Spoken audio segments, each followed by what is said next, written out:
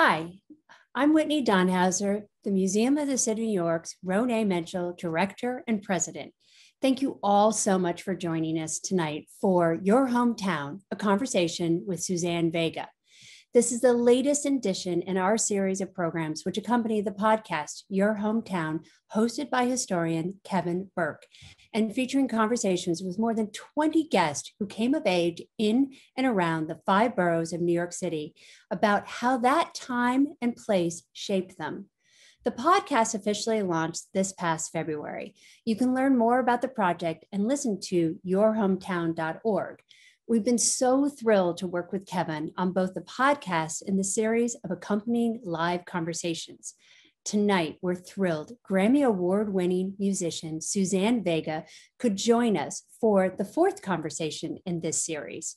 We are particularly excited to have Suzanne join us because the museum just opened a new exhibition, New York, New Music, 1980 to 1986, which explores the wide range of music from punk to hip hop to pop to salsa to jazz, which exploded in the city during this time. Suzanne was an integral part of this cultural movement in the folk music revival of the era.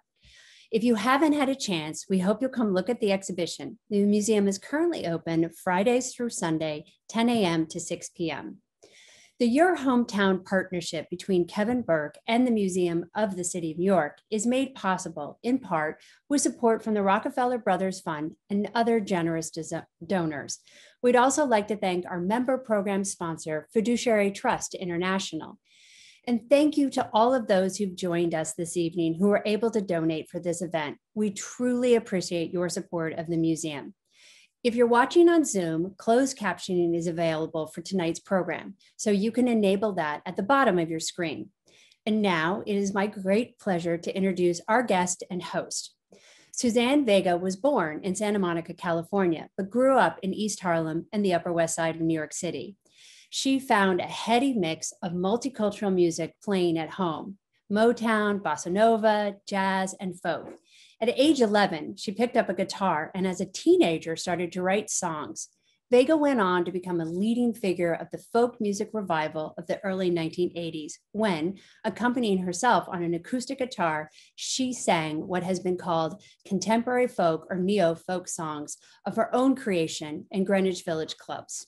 Since the release of her self-titled, critically acclaimed 1985 debut album, she has had sold-out concerts and many of the world's best-known venues. Her most recent album is An Evening of New York Songs and Stories. Kevin Burke is the founder and CEO of Kevin Burke Productions, Inc., a New York-based film company and director of research at the Hutchins Center for African American Research at Harvard University. And now I'll turn it over to Kevin and Suzanne. Hello. Hi, Suzanne. Hi. Good to see you. Good to see you too. And thank you, Whitney, for that wonderful introduction. It's been such a thrill to work on this series and to meet so many interesting New Yorkers whose childhoods have been marked by the city and shaped by the people, the places and events that make it up and define it.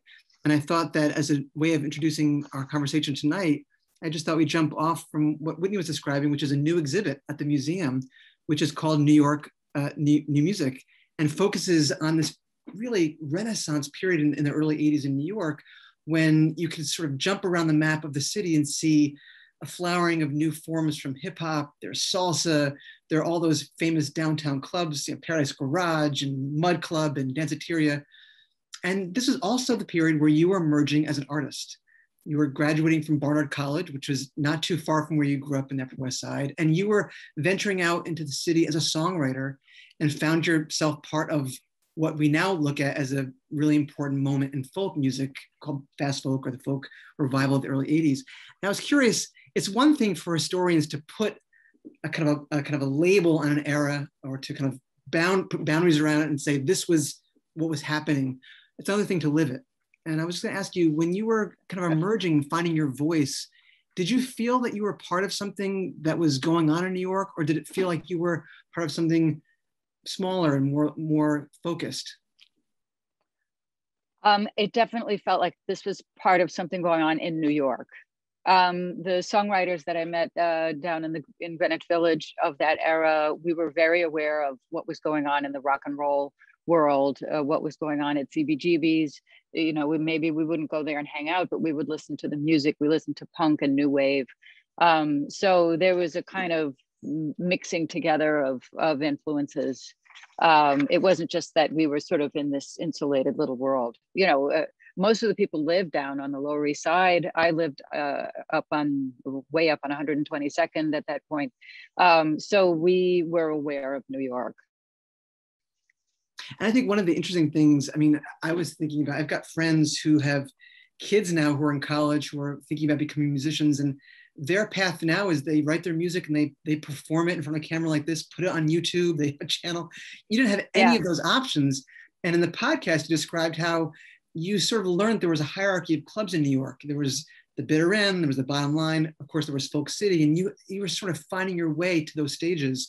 And at one point, you basically rounded up a bunch of friends and people you knew from Barnard. I think you said 30 people, and brought them down to see you perform at Folk City. And it felt very personal. And that was the way you spread the word, was really just by getting people you knew to come down and support you. I was thinking about how you're finding your voice in this important time, and yet it's also the birth of MTV is happening, you know, and how you thought of yourself sort of coming onto the scene when technology itself was changing, and how artists were communicating was about to change in terms of from stages to the screen.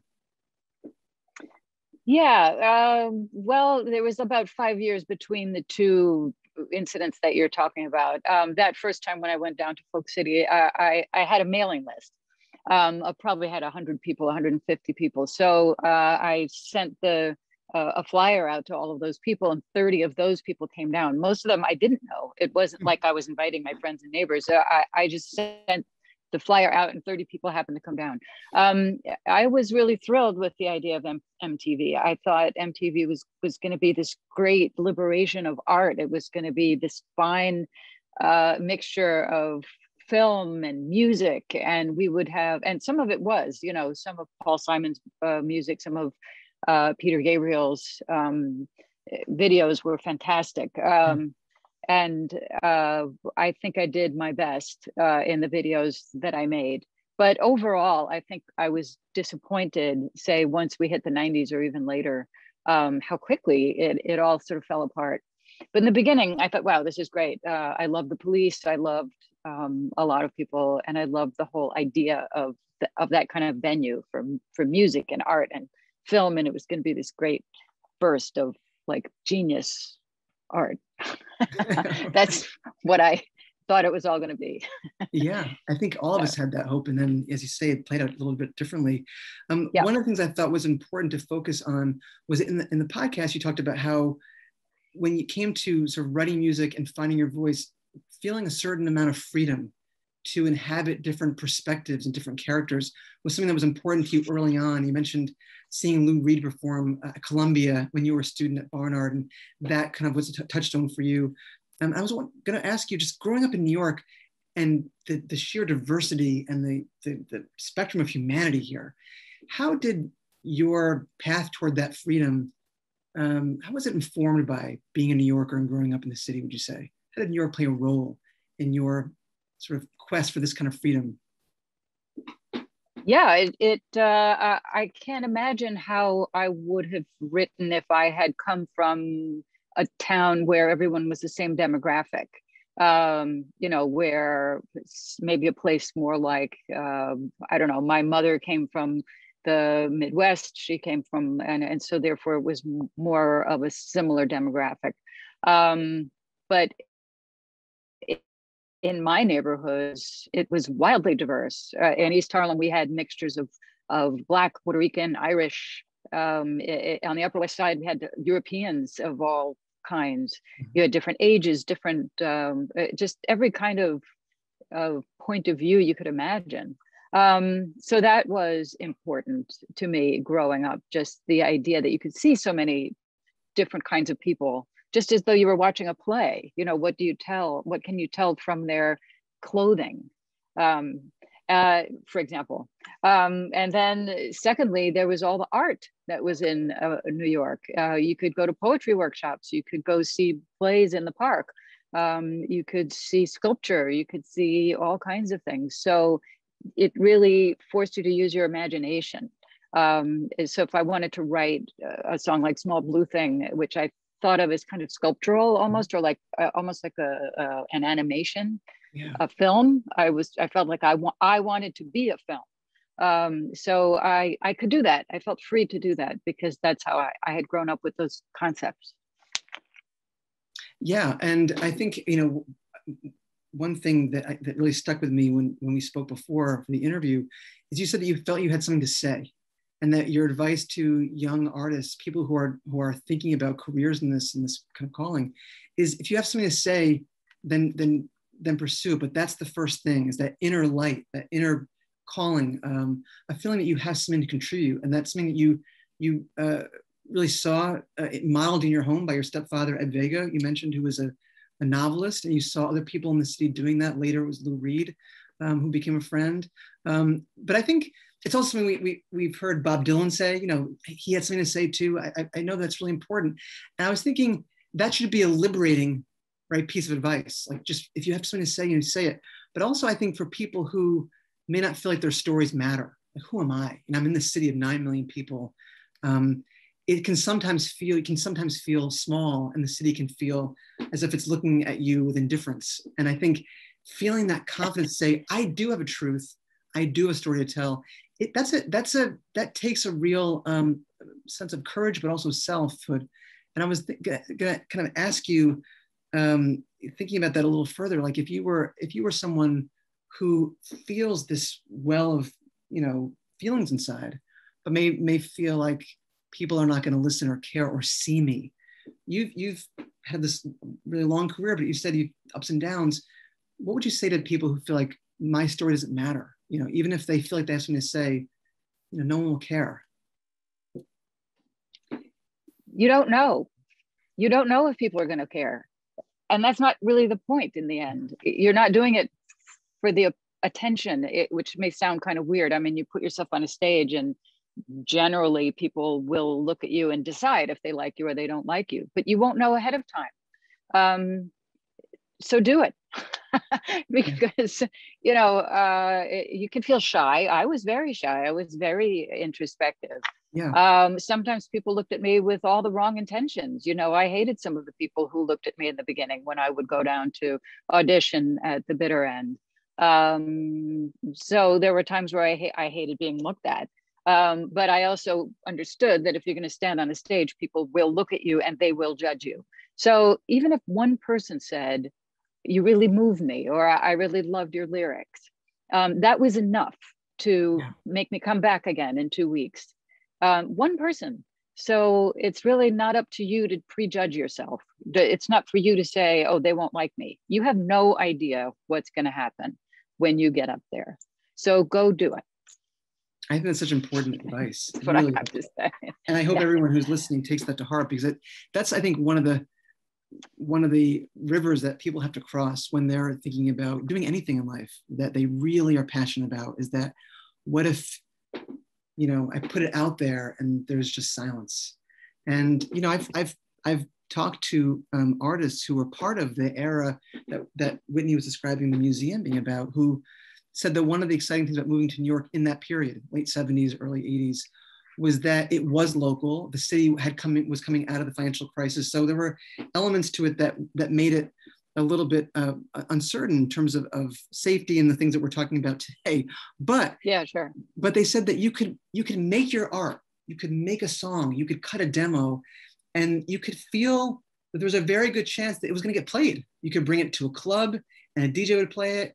Your friends would come. You might put up a sign on a lamppost or in a zine magazine, and people would come. And some of these people are now composers writing for television, and they say that even though they're at this point in their career, they put songs out now through, you know, Spotify, and that's more silence that they're getting now than they had when they were starting out, because of that local communal aspect to New York at that time, which I think is something to think about as we're thinking about nurturing and helping our artists today coming out of the pandemic.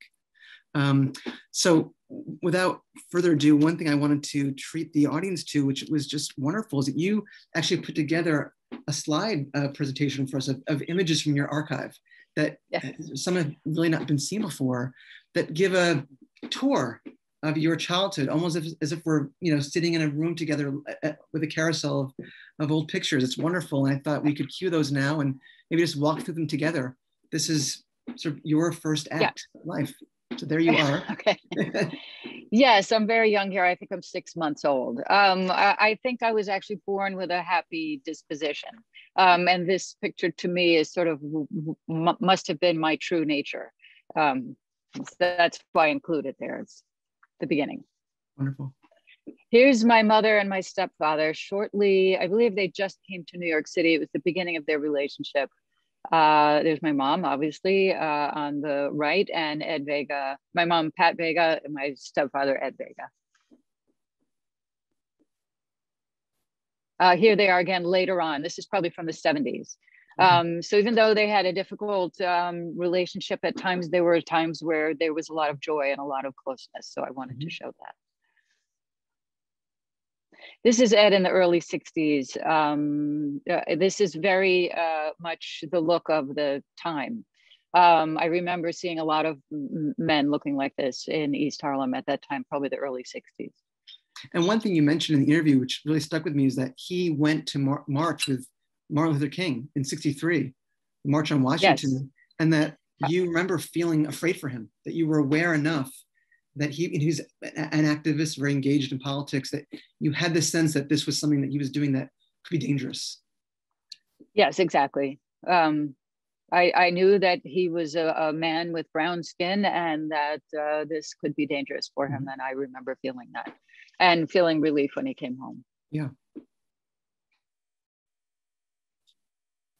There he is again, a bit later on, I guess, in this is probably 65 by now. There's my mom, Pat Vega. There's this street behind her. I chose this picture instead of other more close-up portraits because you can really see what the street looked like and the little yard. Our house was different than the others because we had a little front yard, and there she is, standing with that street life going on behind her. And this is on 109th Street, right? East 109th Street? 109th, yep. 304 East 109th Street, yeah. This is Ed Vega playing pool. I always thought it was a very evocative photo. You know, he was a guy with a lot of charisma. Yeah. This is my brother Matthew standing at the back of our house. This is the back part of that house. The house itself was very old and I think was built sometime around the Civil War era, probably 1860. It might have been around that time. So to me, that's a very just an evocative picture. Absolutely. In the episode, you described people throwing garbage in that back. Yeah, so there's the fence there to prevent us from just running out into the yard. Yes. So Matthew, you know, he's kind of there against the fence looking out into where he can't really go there. This was the kitchen. And this is exactly the way I remember our life. Timothy was just born. He's in the carriage. I'm feeding him with a bottle and my sister Allison is there. And it was always, once we had 4 children, it was always a sense of chaos going on in the house. And my parents were so young and there were so many of us. Yeah. So this is very much the way I remember it. I'm helping to feed Timmy. Allison's running around. Who knows where Matthew is? So that's why I included that one. And one thing that comes through in the episode too is how close you all were. I mean, you were the oldest of the 4 of you, but you describe how, you know, we were talking in the context of your song Gypsy, how touch was important to you, and that when you think about that the most when you were a kid, you think about it in the context of them and the 4 of you kind of being in bed, snuggling, cuddling, and being very close together, the 4 of you, and that they're all artists in different ways. Yes, and here's a photo that shows that. It's me and my sister Allison. Yes. I was more shy than she was in terms of facing a camera. Allison was very photogenic. We can see her huge eyes here, and I was much more inhibited by the camera. but we were always sort of together. Yeah, we felt very comfortable, wrestling or cuddling or, whatever. Yes. So here we are kind of together in this photo. I love that photo. This, it might have been, some of these photos must have been taken by Hiram Maristani. There were a couple of brothers on the block, Hiram Maristani and Eric Maristani, and they came and took photos of a lot of us. Here we are, me and my sister again, in the backyard, and you can see the garbage in the back. A little pile of it there at the back. Yes. That was just the way it was. That was life.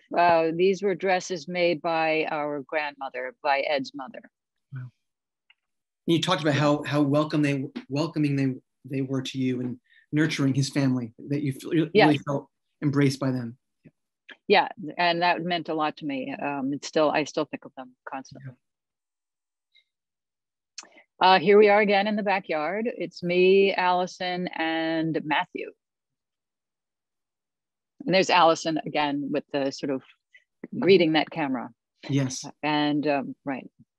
So this next photo is sort of a more formal picture of all of us kind of dressed up in our best when the photographer must have come in, and this is a bit more formal. Again, Timmy is probably a month or two old at this point. This is me attempting to play the piano. I've never learned to play the piano, but as you can see, I had an interest in it. Eventually, I learned that my actual birth father was a pianist and played the piano. Mm-hmm. So for me, that's kind of an interesting shot. Yeah. Here you can see Ed's love of learning. He had the alphabet. This is the front room in 109th Street. He has the alphabet and all the numbers printed on the wall. We played a lot in this front room, and you can see on there I've discovered a record player. So, yes. And I probably had learned how to use it. I'm only 4 or 5 there, but, and there's Allie peeking out from under the cubbyhole. So this room was very alive because we were always playing in there. And Ed had also drawn sort of little folk pictures, paintings of one of me, which I don't have any photograph of, but I was excited to see the letters and the numbers because, as I said, we spent so much time in that room, and it really mattered to him that we knew how to, that we learned the alphabet and that we knew how to count. Yeah. There I am in 1st grade. By this point, I've started school, and this is from the 1st grade in East Harlem. Okay. This is probably my very first selfie ever. I'm probably like 10 or 11 at this point. Not a very happy child, but I felt it was a kind of an interesting portrait of that moment in time. I'm probably 11. And knowing that your story and having spoken to you about it, if the difference, the kind of jump between the last photo and this photo, so many things happened, and you get into this a little bit in the interview, the podcast, which is at age 8, you ran away, which people can learn about that and sort of what led to that and where you went. I'll give a hint, it's Riverside Park. And then the year later, when you were 9, you learned that you were not Ed Vega's daughter. He was your stepfather, and that you were not Suzanne Vega in a technical sense. And so that was a massive ripple effect in your life too. So things had happened in your life, things had changed. You can see that just in those 2 photos. Yeah. Yes, I agree. So, so now we have a huge leap forward, and now this is the early 80s. So this was the front of Folk City. Wow. And this is everybody. I think Matthew was away at school, and this is the whole family. There's my mom standing next to me, Allison, Timothy, and Ed over here at the end. So they would come down sometimes and see me sing, and this was an exciting period for me. This is the period that we're talking about, yes. The early 80s. Yeah. Yep. Amazing. Yeah. All right, there we go. I mean, thank you. I mean, that was just wonderful to see all that, and thank you so much. The care that you put into it means a lot, and I think people who are watching got a lot out of that. And looking at that last photo, I thought we could just jump off from there, which is, we talked a lot about Luca in the interview, and that's one of your, songs that most people know and have feelings about and associations with. And without getting into the full kind of story of that and what we talk about in the interview, since it's so deep and so meaningful, I want people to listen to it in full. I just want to ask you, as a follow-up to the interview, I asked you then what your siblings thought when the song came out, what your mom thought when the song came out. And it was an interesting moment in our exchange, because you said that when that song came out, you actually focused more on what Ed Vega thought of the song. You were afraid of his reaction given the content. So I was going to ask you, just since we spoke in January and now the interview's out, have you gone back and asked your siblings or your mom what they thought? I have not, actually. It just hasn't come the streak up. Going. Life keeps going on, and there's all these other Yes. emergencies and things that keep Yes. rising up, and things that I need to talk to them about. So it hasn't come up, and so I still don't know what they thought of it when it came out. And maybe one day I will. But in the meantime, it's been, just dealing with other things, that every week there's a new thing to talk about. That I totally understand. It's an interesting moment in the interview, and I encourage people to listen to it. But I'm glad to know. So the mystery remains and the streak continues that we know. But when you do ask them, I would love to know the answer. Okay. All right. Because it's such an important song, and it's interesting because when you do an interview, we had our time together, and then in making the show, you kind of listen to the audio over and over again as you're editing it and you're putting this in the sound and music. So I sort of was immersed in your music before our interview and then after. And it's interesting how those songs work their way through your system. And Luke is just one that it just instantly, when it comes on, I feel something. And I'm in that song. And it's amazing to me all these years later how you were able to conjure that just through words and music, a real feeling of that place and that apartment. Thinking about families and sort of being kids ourselves, and then as we age, we sometimes become parents, many of us, and we have a chance to make families of our own. And I was going to ask you, in terms of New York, you were both a kid here, and that's the subject really of our interview, but you're also a parent. And how, when you made that transition, you thought about things from your own childhood that you wanted to bring forward, or maybe that even surprised you that they reappeared, and versus things that you wanted to leave behind. And as you kind of compare your childhood to the one that you nurtured, both in New York, kind of how you look at those two lenses, both as the kid and as the parent. Yes. The things I wanted to take with me were this sense of being open to art everywhere, a sense of freedom. I wanted my daughter to be the kind of person that could be on a subway or on a bus, that would feel free to walk around, but also, so not just always taking cabs or taking private transportation. I wanted her to feel free and confident. And that was a different world than the one I grew up in. I mean, I had to take the subway, but she didn't necessarily have to. So I wanted her to feel free.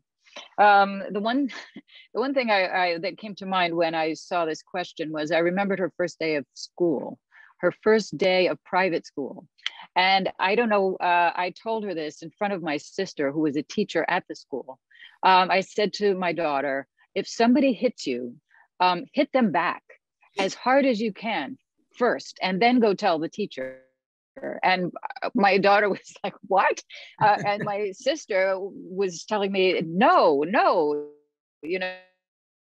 that's not how things in private school, no one's going to hit anybody else. And I realized later that was true. But I mean, I thought I was giving her some useful advice. This is the kind of advice that Ed would have given me. So over time, I realized, of course, she didn't need that kind of advice. Her world was a lot more sophisticated socially. She had to learn more socially sophisticated things than I did. So, and that counts too, Yeah. I mean, and you mentioned that when you were growing up, it was a tougher neighborhood on 102nd Street, and that you would get into fights and people would get in your face. And ask you all kinds of things. And you said fighting was almost their way of getting to know you and figuring out what you could put up with. And then if you didn't stand up for yourself, it would just keep going. So you sort of had to, even though it wasn't innate and instinctive to you, you sort of had to do it. So I can see why that was your advice to your daughter. Right. I thought I was being helpful. Yeah. But I mean, you know, I realized once the school year began and I saw how it all worked. But still, sometimes you need, you know, even if you're not going to be physically, you still need to have the courage to stand up for yourself, even if it's not physical. So, you know, there's that. It's also interesting too, because it's thinking about different New Yorks. So Ed Vega had his New York of the 40s, let's say, and you had your New York of the 70s, and then your daughter had her New York later on. And each one is in their own New York, and especially for a young person. And so, and they're not the same, you know, and it's the same physical place, but time changes, and the zeitgeist changes, and the norms change. So, and that can be true also by neighborhood and where you are, and not only just by era. So it is interesting how you can be in the same place, but have radically different childhoods in that way. So I'm mindful of the time. I don't want to deny people any longer. You have graciously and generously agreed to sing a song, one of your iconic songs, Tom's Diner, which for those who don't know, you wrote in 1982. You had graduated from Barnard the year before, and you were walking up Broadway and had this sound in your mind. And we all are the beneficiaries of that. And for those who don't know, Tom's Diner is on 112th and Broadway. It's Morningside Heights, right by the Columbia University campus. I've been there a lot in recent years because my son loved to go get pancakes there. But just for those who also associate with Seinfeld, this was 7 years before Seinfeld's debut that you were there writing the song. So with that, I would love to just give you the floor to, in an a cappella way, just sing the song for us, which we all love. Okay, so here's how it was actually written.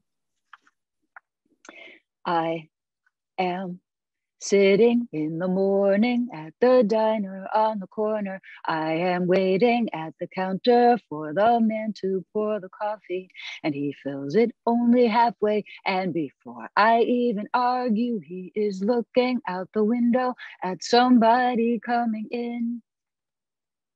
It is always nice to see you, says the man behind the counter to the woman who has come in. She is shaking her umbrella, and I look the other way as they are kissing their hellos, and I'm pretending not to see them, and instead I pour the milk. I open up the paper. There's a story of an actor who had died while he was drinking. It was no one I had heard of. And I'm turning to the horoscope and looking for the funnies when I'm feeling someone watching me. And so I raise my head. There's a woman on the outside looking inside. Does she see me? No, she does not really see me, because she sees her own reflection. And I'm trying not to notice that she's hitching up her skirt, and while she's straightening her stockings, her hair has gotten wet. Oh, this rain, it will continue through the morning as I'm listening to the bells of the cathedral. I am thinking of your voice and of the midnight picnic once upon a time before the rain began. And I finish up my coffee and it's time to catch the train. Thank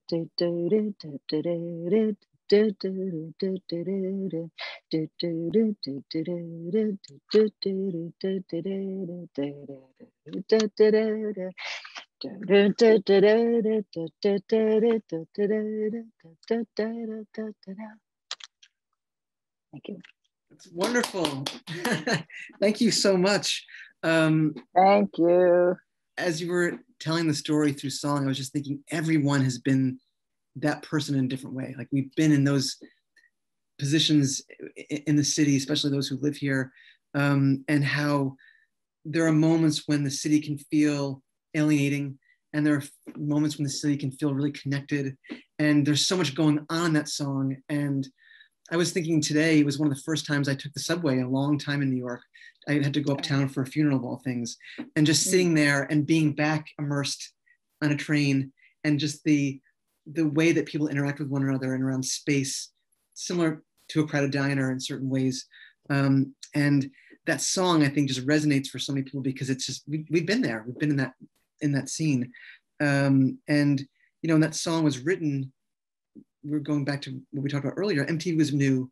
And then that song eventually would become part of a next generation technology, the MP3, which is amazing for people. You should look this up who don't know that story. It's remarkable. It's staying in power, and it's sort of ubiquity in our consciousness. It's pretty amazing. But I was gonna say that during our interview, we talked a little bit of that paradox in New York between alienation and connection. And in the song, there's alienation that comes from people missing each other, not seeing each other, but there's also connection that comes through a memory that you have of this midnight picnic. And it's just really such a wonderful duality. And when we talked about it in the interview, you said that you no longer felt that same sense of alienation that you did when you were younger and writing that song. But now here we are coming through a pandemic where we haven't been able to be in places like Tom's in a long time. And this was really brought home for me because I lived on 115th Street in Riverside up until a few months ago. And so Tom's was part of my life, and it had gone from a tourist destination to someplace that was sort of part of my family, and then it was closed. It was really strange to see it close in March of 2020, just dark. And then it reopened just for takeout, and then delivery, and then slowly but surely the tables outside opened up again, and then now it's back. But it had this chapter that no one could have imagined, and there it was, but now it's back.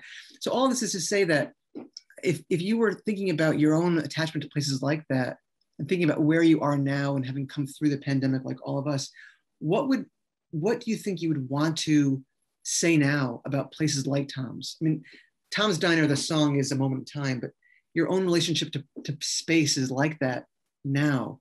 How do you think of them today? I still love them. And of course, it's wonderful when they do come back. Because some of them didn't. There were places that were very meaningful to me and my husband, for example, and now they're gone. I don't know if they'll ever come back. So now we have them in our memory, and we have mementos of them, and we have to kind of let it go and find new places that will be that for us. Or we can find another place like Metro Diner. If to Tom's Diner closed, love Metro. Go to Metro Diner. Yeah, I love Metro too. So we can't cling to everything. We've got to be able to let it go and kind of let it be its fluid thing as we go on in our life, and we just have to recreate it somewhere else and with other people. And in a weird way, we are sort of doing that now in cyberspace. We form groups and places where we feel comfortable. That's kind of a new dimension for us these days to commune. And I was going to ask you, just specifically as someone who does perform and tours and is used to being in front of people, what this last 15, 16 months were like for you, in terms of just being someone who is connecting all the time. Like, here you are, and it's wonderful to have moments like this. And I know you've done other things like this from your home that are meaningful to people, and I think are really worth celebrating. But still, you're an artist who is used to being out there. What has this been like, and what has it been like to see other artists going through this too? It's been really strange. I can't say I've gotten used to it. I mean, I'm a person who's used to touring. Fortunately, my husband and I not only love each other, but we really like each other. And so we've kept things very entertaining between the two of us throughout the whole pandemic. And we have film festivals, and we watch a lot of movies, and we talk about them. And so we keep things alive and interesting, but I do miss touring, and I do miss getting out there and singing. I miss that live, that touring life. Yeah. So I'm going to start again in the fall. Oh, that's great. Right now, we're going to start. I think September 11th actually is the beginning of a tour around the northeast of America. Oh wow, that's fantastic. I know the 20th anniversary of 9/11 is coming up, which is hard to believe. I mean, it really is 2 decades ago. It seems surreal to think about that. But also in the interview, we talked a little bit about that because it's connected to your brother, Tim. So again, another reason for people to listen is that you explain sort of losing him not that long after 9/11 and how that informed your art. They were connected.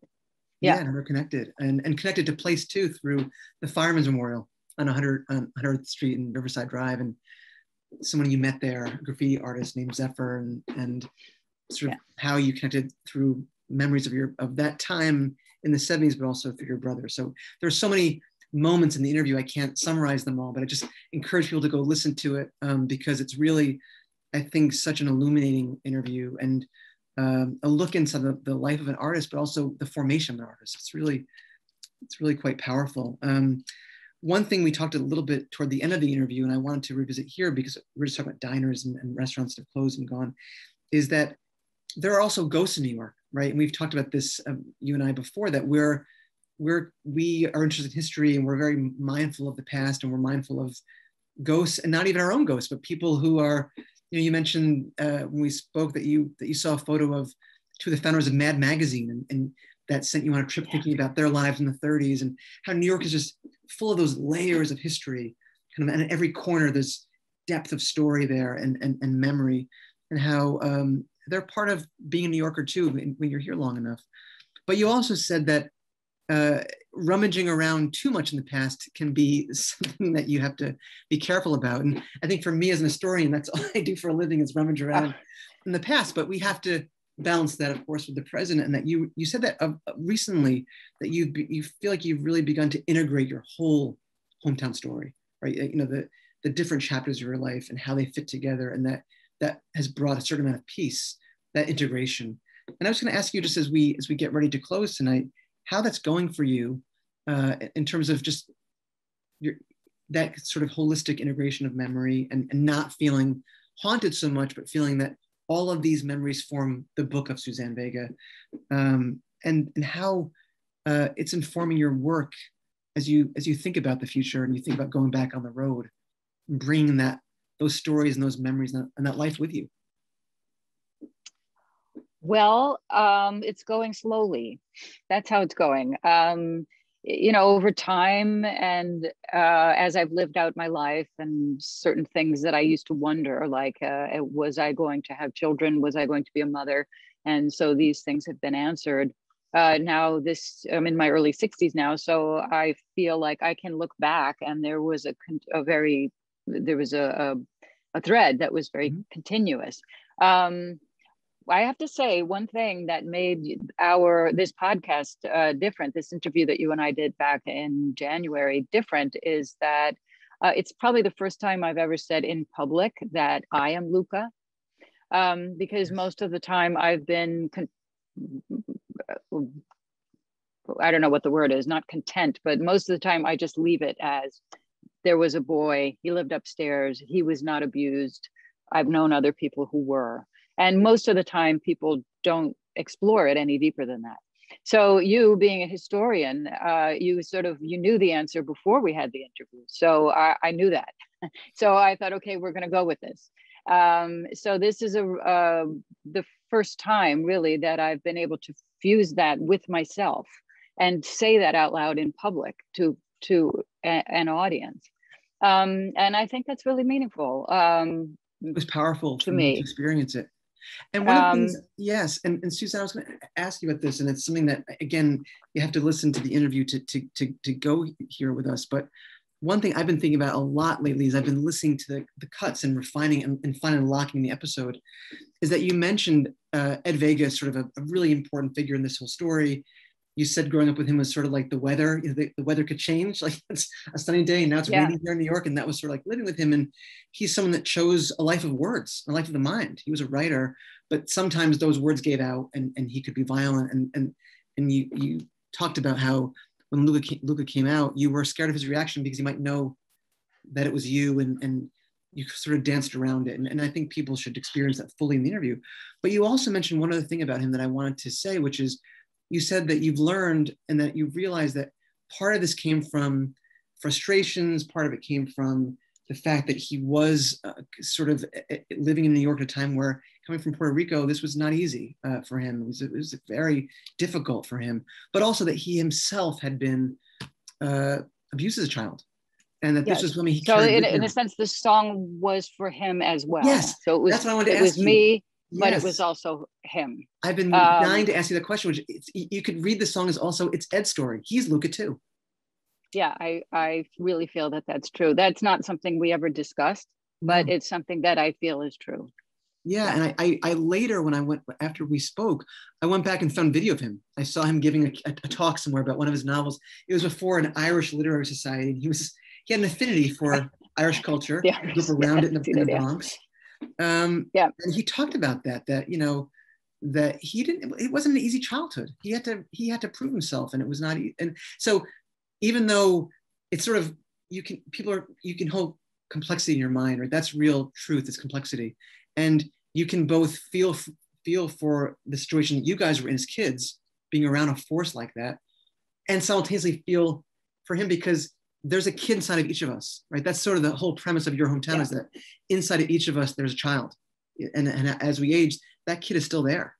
I feel like as you were growing up, Ed was larger than life. He was tall, he was big, he was imposing, but that kid was inside him too.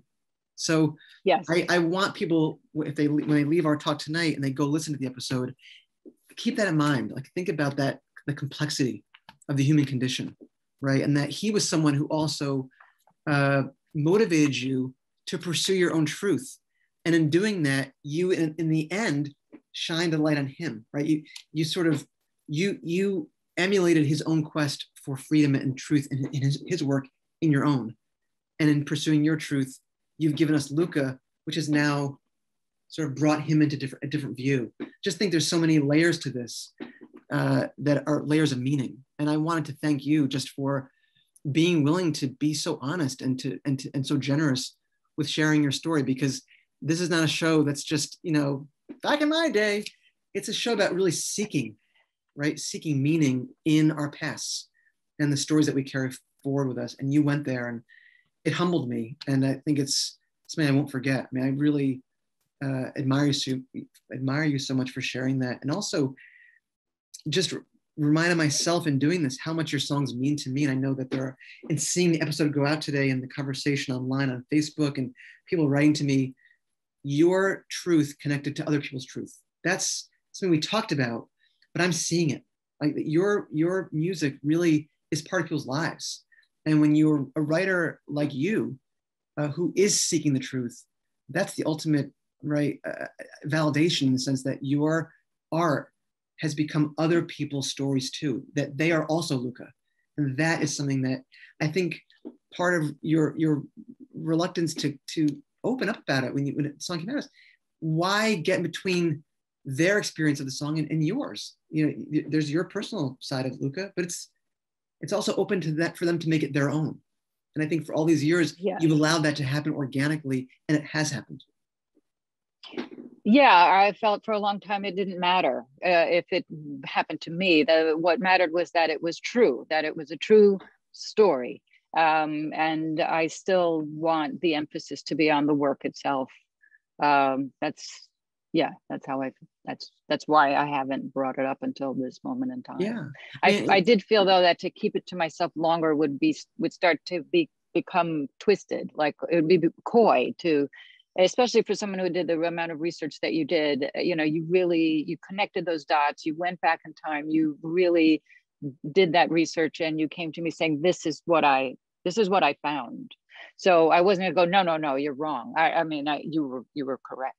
So I wanted to say that you got it. You found it.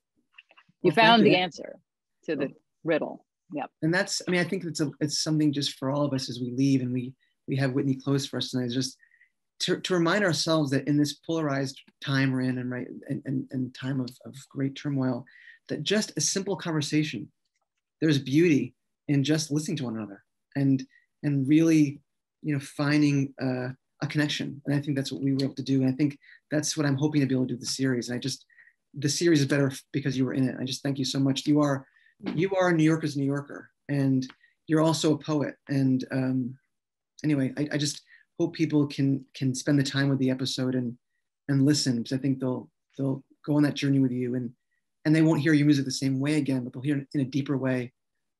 Anyway, that's the magic of just talking and listening. So thank you so much, Suzanne. I see Whitney, you're back to close this out for us.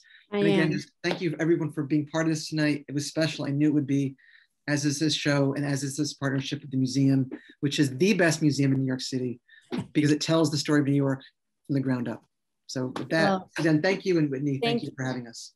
Thank you, Kevin. Thank you, Suzanne. I think the power of conversation certainly came out, and also the power of artistry, the power of creation, what Suzanne is able to create in her music, in her poetry. All of that is so strong, and the sense of place in New York has come through. So we're very grateful to have been the host of tonight and to collaborate with Kevin on these important conversations, which really illuminate so much about New York as a backdrop. So thank you, Suzanne, for not only performing for us tonight, but also sharing those wonderful photographs. Of course, Hiram Marisami is someone who's so important as far as the creative life of New York City.